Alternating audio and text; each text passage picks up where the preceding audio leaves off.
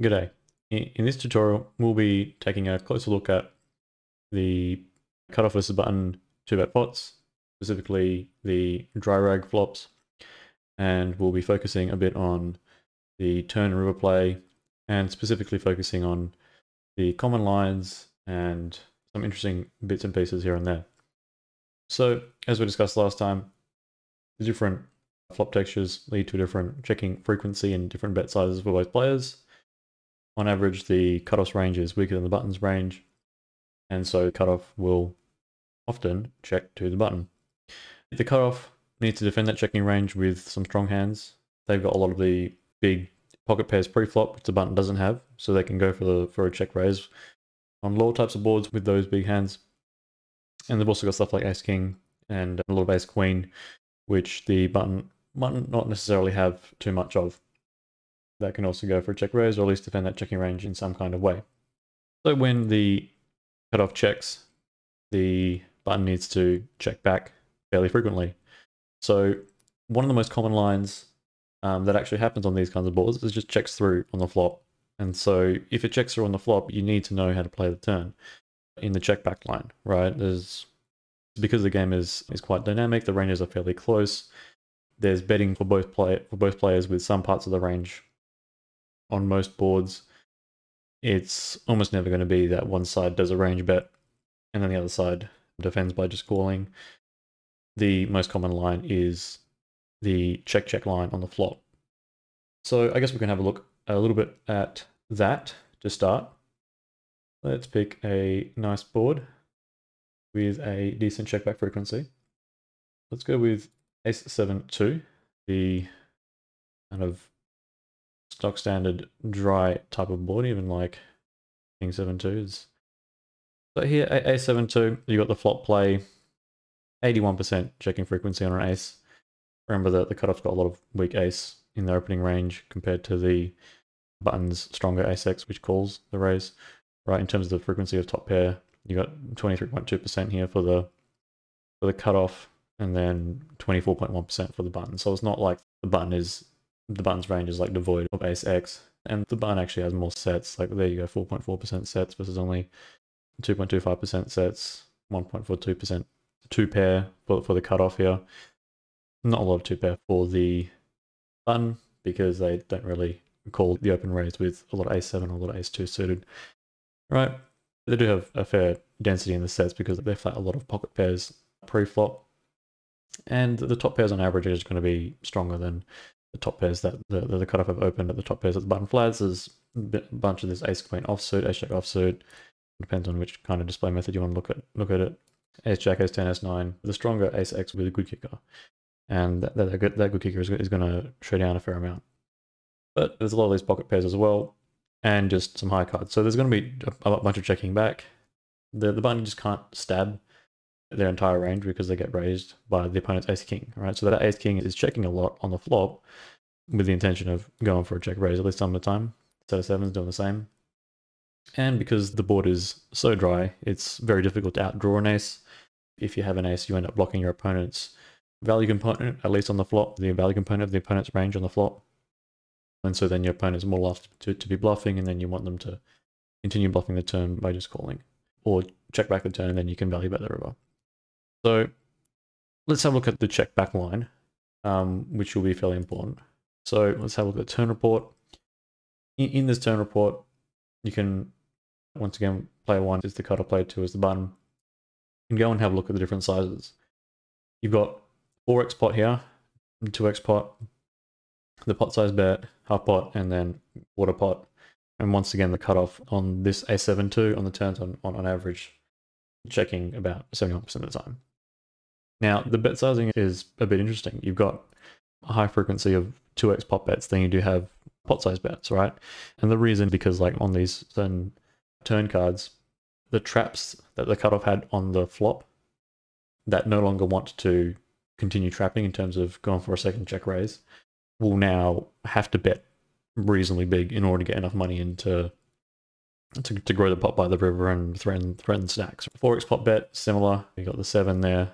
I mean, that's actually pretty interesting. Let's have a look at that. 7 of hearts, 4x pot bet with a 7x.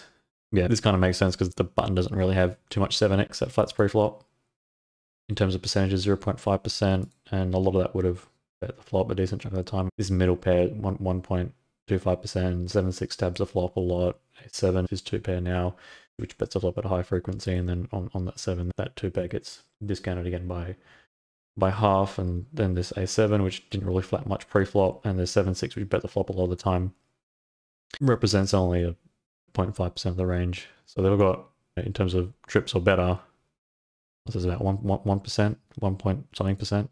Very small amount, trips or better. So when you've got trips yourself, you know, the cutoff on this kind of board, like an ace-7-2, ace-8-2, knowing that your opponent just doesn't have that particular middle rank in the turn card pairs, just bet 4 times a pot because they have nothing to defend with, right? Against your trips. They don't have anything that can block your trips. So the only thing that they can really do is just bluff catch, right? And when in this bluff catching spot, in this calling range, you look at the calling range EV here, the amount of equity, right, against the opponent's range when called is 61%, but the EV is down at 3.6, so 3.6 out of a pot of 30, right? The starting pot of 6, you make this enormous bet, and then they only get 3.6 out of that 30 when they do call. Okay, and obviously folding a substantial amount. The amount that's being folded, when you bet 4 times a pot, you expect them to fold about, what is alpha for a 4x pot bet? It's going to be 4 over 1 plus 4, right? So it's 80%. Yeah, folding 82.1%, which is saying that the bluffs, which have been chosen for this big size, have some checking EV. And like on the turn here, there is going to be a check again. So the hands which bluff do have some checking EV. And for this big size, if you look at kind of these very unmade hands, like the unmade hands without a flush draw, right? Looking at stuff like King Queen, 10-8, 10-9, random airball bluffs. Those airball bluffs will have a small amount of checking EV because when it goes check and they make a pair, they can check again and win sometimes a showdown. Which will happen on boards this dry, right? Like it goes check and then an 8 comes and you've got this ace 8-6 suited, right? The ace 6 suited now EV has gone up to about half the pot, right? Even though it's just checking and then hoping the opponent checks back a weaker pair. So yeah, a bit rambly there, but hopefully you guys understand what I'm going for when you look at these kinds of turns and you see these big bets. It means that there's some major asymmetry in the range and you need to take advantage of that by choosing a certain bet size. Once again, for the 2x pot bets, 7, a 3, a 4, queen, fairly bricky kind of cards. Now notice like here on a 3 and a 4, a queen and a 5 to some degree, the equity of the cutoff's range goes down. This is basically just saying that the cutoff's range was fairly draw heavy on the flop in terms of drawing to high cards, right? If you look at the cutoff's range pre-flop, it's very Broadway heavy and high card type heavy. And so when it goes check and it's an absolute brick, the cutoff's missed, but the check back range of the button is more pocket pairs. And the reason why there's a 2x pot bet there is because now that those high cards have missed, the strong hands in the cutoff range don't have as much equity to protect in terms of the air. So the air in the cutoff range can just more easily check fold. The equity doesn't have to be protected as much. So let's have a look at a 3. Offsuit 3, very bricky card. The sets, set of 7, set of 3, set of 2s, ace king. This stuff they didn't bet the flop. That was trying to go for like a check raise. Now it just bets twice the pot. And then like the checking range is left fairly weak, down at 42.1% equity. There's not a lot of draw equity with these hands at the bottom anyway. And because there's not a lot of draw equity, you don't have to trap as much with these types of hands. And you can just check fold. So check, small bet, against this quarter pot bet, folding 40% of the time, right? So what is that saying? That's saying that there's a lot of air in this range which checks twice. It doesn't necessarily mean that when you're the button and your opponent checks twice that you should bet. You should just take your showdown because you know that your opponent has a hand that basically they're giving up or they're like drawing very thin on boards this dry, right?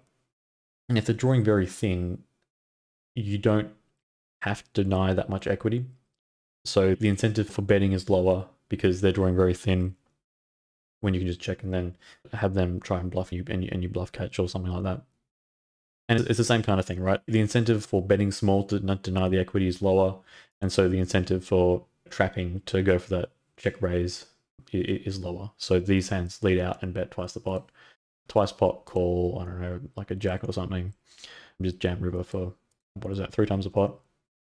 With these set of 7, set of 3s, this ace king just going for this half pot bet. Yeah, I think that's hopefully that makes sense. On the other hand, when you get on the other kind of end of the spectrum where it becomes a little bit more dynamic, a little bit more wet, and the checking frequency goes down, right? You got checking frequency going down on the jack, king, the queen. Frequency. So let's have a look at this king of diamonds. This king of diamonds is an interesting one. You've got a lot of the overbets here. Check king of diamonds. You've got a lot of the overbets, but a fair amount of checking as well. With the presence of the 2 flush draws, there is some more equity to protect. So you need to have some strong hands in the checking range. And so that's what's going on with this set of kings, that set of aces. Ace king, because it doesn't block that kind of stuff as heavily, we'll just still go for with a lot of bluffs. Check. And now there's a lot of checking back. And there's a pot size bet, knowing that your opponent's got a lot of middling hands. The king also hits a lot of these Broadway king X hands and these weak king X hands, which open pre-flop. So the cutoff on this king has made a lot of middle pair. So that middle pair is essentially being used to defend the checking range. And so the checking range is fairly condensed and the button will bet big into that. And then the presence of the 2 flush draws is being used in this 2x pot bet to try and bluff the opponent off the hand.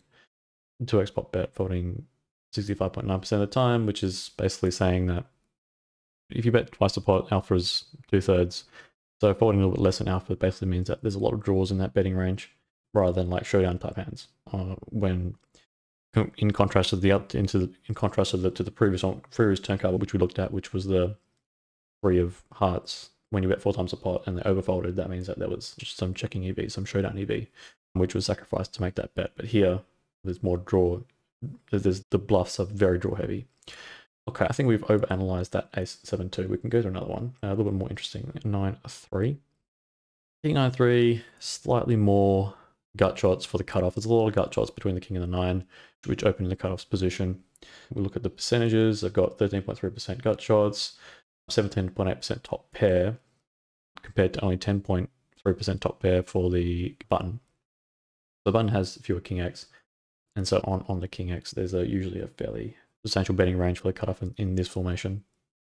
And on the 9, the 3, surely if you hit the set of 9s, the set of 3s, there's some 9x which flats pre-flop, but not a huge amount. So the cutoff has got a lot of, the button's got a lot of, essentially very heavy in terms of these pocket pairs and just ace high. So the cutoff can make their flop checking range fairly weak, knowing that the button can't really do too much to capitalize on that by betting small to deny equity. And then when they do decide to bet small, there's so much air on this kind of board that the air folds, slightly overfolding. Remember, alpha for quarter pot bet is only 20%, folding 28.8%, and then going for a check raise with a lot of the top pairs, over pairs and pocket aces, 2 pairs, king 9. But also the button here has this 1.5x pot bet into the cutoff's checking range, and this 1.5x pot bet is comprised with a lot of sets, right? You've got the set of 9s and set of 3s, which is the main value, and then there's a little bit of 2 pair with the king 9, and then there's some king queen, which makes it in there to cover some king X runouts, so doesn't get too wrecked on a king. And you can get this 1/2 pot in value with a strong king X. I mean, king queen is top pair second kicker, so it makes that big bet, and then sees a turn, probably checks back on one of the later streets. If we look at that line is going to be pretty straightforward, I think.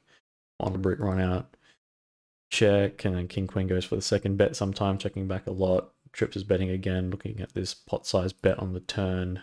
What is the value component? It's mostly the sets, and there's a little bit of top pair and 2 pair, but a lot of that top pair and 2 pair is starting to check back. The bluff to value ratio here is, as you can see, it's a little bit more than 1-to-1, and the check back range has got a lot of just air which gives up now. Like, we can look at this check back range and how weak it is. how weak these hands are checking to give up.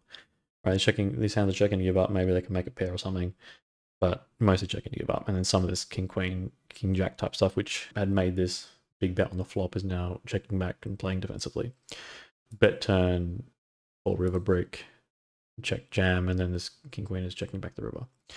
So that was just looking at that, but I really want to look at this check line, because this check line is the one that happens most often on the flop. Looking at some of the turns, we can rank in terms of equity, all these different bet sizes. An ace, yeah, maybe an ace is interesting. Look at the different turns, like these aces, there's a lot of big betting on an ace, right? The reason why there's a lot of big betting on an ace, because cutoff's got a lot of ace king, which is sometimes some of that's going to check the flop in order to trap, and so when the ace king gets on the turn, that ace king is going to want to bet fairly big. Let's look at this one. I always forget about that. Ace of clubs, ace king, they're betting twice a pot, 4 times a pot. Nice big chunky bet with ace king to get value now, and then there's this small bet to deny equity from those under pairs, which, if you remember back from the previous video when we're looking at the flop play on the ace king board, it was the same kind of idea. Big bet on the flop and then some small betting to deny equity from the under pairs. You see there, ace king 7. That what I want to look at, turn report. Highest checking frequency. Highest checking frequency is obviously going to be in these low cards, right? Because remember, the button's got a lot of these pocket pairs pre-flop. The set of 5s, set of 6s, set of 4s will materialize on those ranks at a high frequency, and just not just to mention that, also that the queen high, jack high, ace high type hands that the cutoff had open pre-flop have now just missed the turn. So it's a bit of a double whammy. The button gets an extra set in their check back range, and the cutoff has missed with their high card hands, which have tried to draw on the flop by checking and then having the opponent check back. So 5 of spades checking at a very high frequency, about 70% there. Yeah, and also notice when it goes check, in comparison with that ace high board, the checking frequency for the cutoff is down at 50%.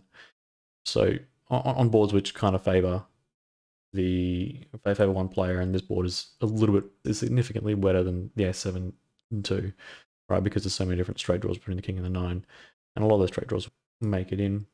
Like, for example, if we look at the checking frequency again on the queen, the 10, and the jack, yeah, the queen, 10, and jack, there's a lot more betting, right? Because the straights have made it, and then those pairs have made it as well. Anyway, we'll look at it after this. But the 5, a lot of checking. When they check to you twice, you've got this half pot bet and this twice pot bet. The twice pot bet with a new set of 5s, any of the set of 9s, which traps to check back and does like this raise against these turn bets, right? So remember, like, you also have to protect your check back range on the flop sometimes when you're the button here.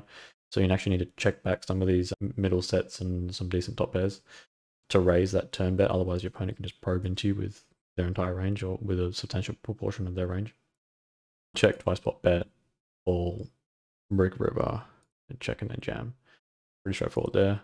Half pot bet, a little bit less straightforward, because this half pot bet is saying I'm trying to deny a bit of equity, trying to get a little bit of value when I've got a decent top pair, pocket pair above the 9, and then do a bit of a cheeky check back with this with this pocket 10s here or this 9x here, after it's gotten value from these kind of weaker pairs, weaker pocket pairs, 5s, which have now hit the turn. Yeah, it's king 9-3 check. Let's have a look at the queen.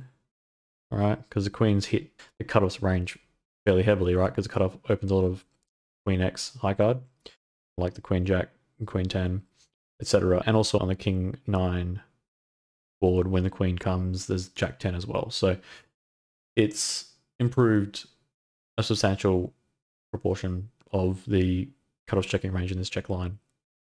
And so there's a lot more betting. Bet half pot.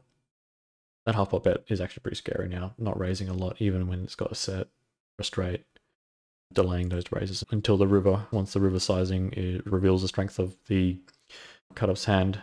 And a lot of raising there, even raising with the king queen against that small block bet on the river.